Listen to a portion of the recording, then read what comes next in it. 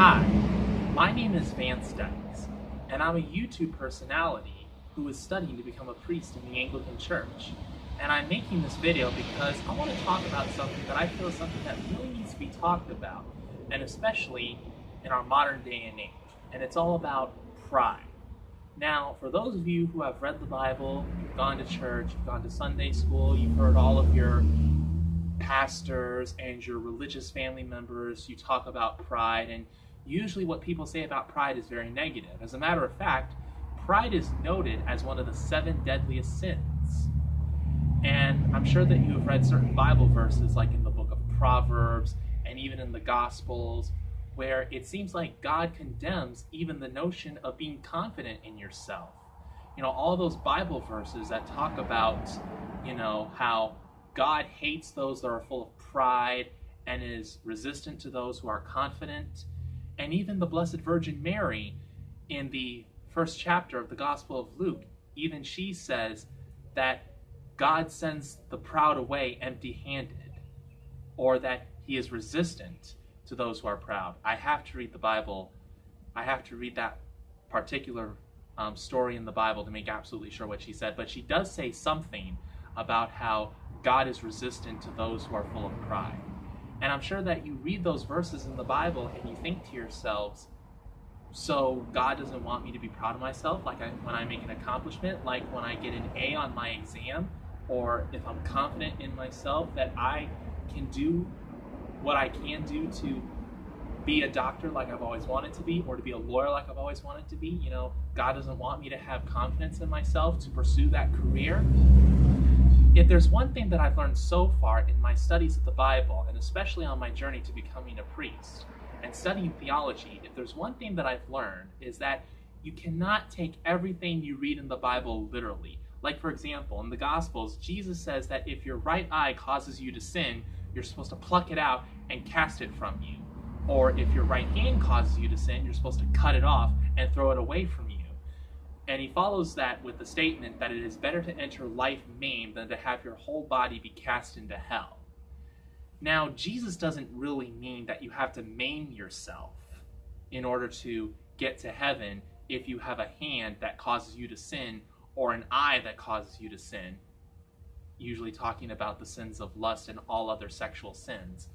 But basically, what Jesus was trying to say is that if there's something about you, if there's something in your life that causes you to sin, you need to get rid of it, temporarily, if not permanently. Like, for example, some people suffer from alcoholism. Everyone just feels the need to drink as much alcohol as they possibly can, and normally for reasons that involve, trying to escape the pressures of life, and somehow getting drunk helps them to escape the harsh realities of life. Which, even if it does, it only does it temporarily. Eventually, you're going to have to come back. And if you've made any stupid decisions, like you decided to drive while drunk, if you're lucky, you'll just get pulled over by a cop, you'll be taken to jail, and you'll lose your privileges for driving temporarily, if not permanently. And if you're really unlucky, you'll wind up getting into a car accident that not only kills you, but also kills innocent people who don't even know you, so have no reason for being killed by you whatsoever. So that's, if you suffer from alcoholism, then what Jesus is trying to say in regards to if your right eye causes you to sin, pluck it out from your eye socket, or if your right hand causes you to sin, cut it off and throw it away from yourself. In regards to alcohol, if alcohol causes you to sin, then you should put it away for a while. And if you feel like you may not be able to do that, like if you feel that it's necessary to get rid of it for the rest of your life, well, if that's what you feel you should do, then go ahead. But, you don't have to quit cold turkey. You don't. You got to learn moderation. You got to learn to balance everything, and that's the whole point.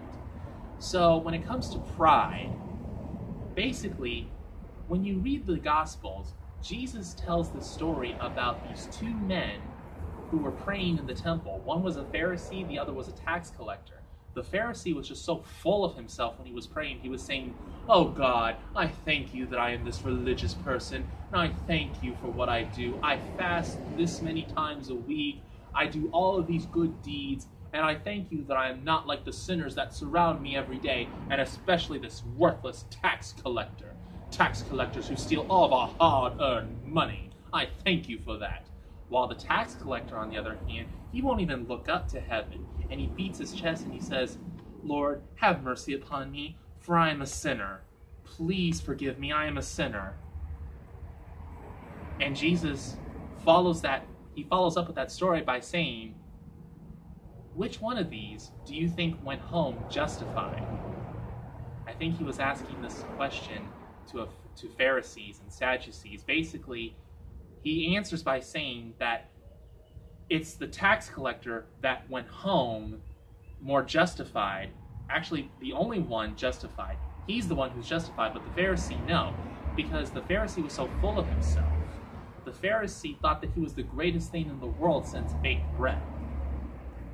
When he was praying to God, he was pretty much going on and on about himself like he was a Middle Eastern Tom Cruise. He was just the greatest thing in the land.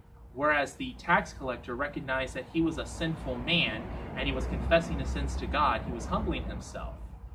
And I think it's another one of those stories where Jesus says, those who exalt themselves will be humbled, and those who humble themselves will be exalted. And I think that's the whole point.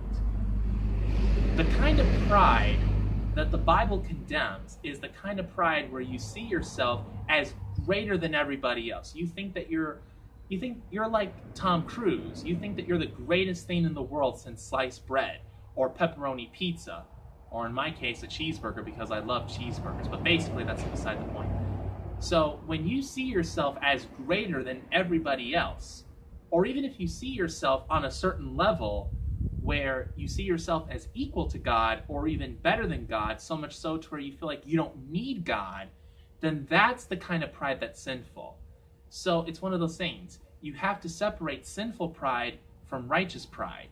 So as far as righteous pride goes, if you're proud of yourself that you put in so much effort to trying to pass your test, a math test, a science test, or a history test in school, and you see that paper, you see that you got an A or a B, and you say, I am so proud of myself for what I've done.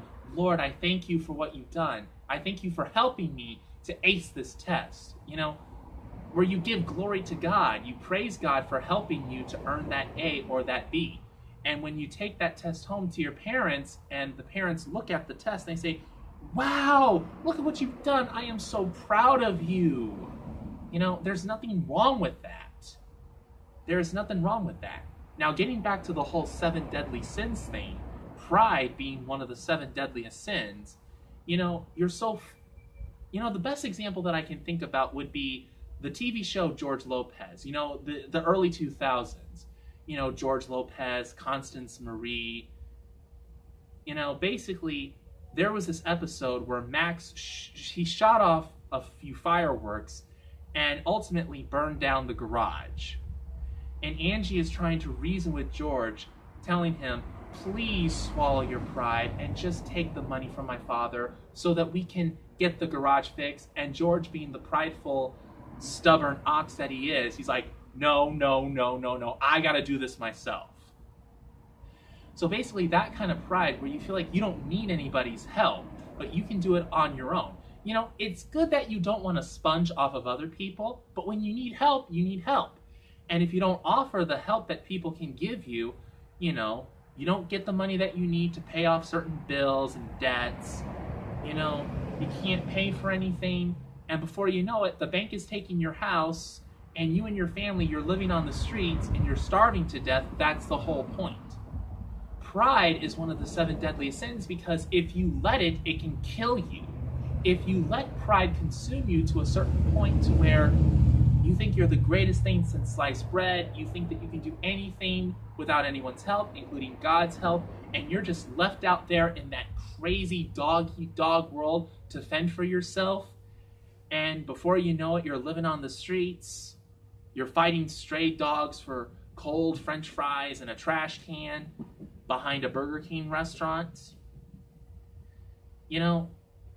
I think you understand what I'm trying to say. Pride is one of the 7 deadliest sins because it's one of those sins to where if you let it, it can kill you. And that's the kind of pride that's sinful, the kind of pride that makes you think that you're better than everybody else, where you think you don't need everybody's help, when the reality is you probably do need someone's help.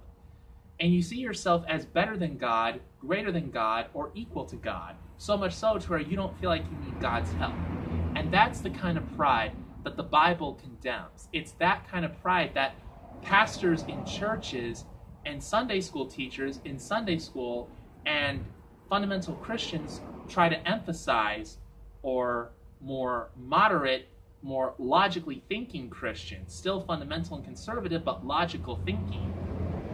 That's what they try and emphasize. It's that kind of pride that's sinful. So, with that being in mind, I hope that the Lord was able to use me as a vessel to speak through me, to speak to you about a very important message, even though I probably didn't word it like a distinguished, scholarly person, like a Harvard professor. But I hope I was able to explain it in a way that you hopefully understand. And with that, I will say thank you for joining me. Thank you for watching this video. Goodbye and God bless, in the name of the Father, and of the Son, and of the Holy Ghost. And no, I'm not going to keep it in church. Thank you very much. Have a good day, everybody.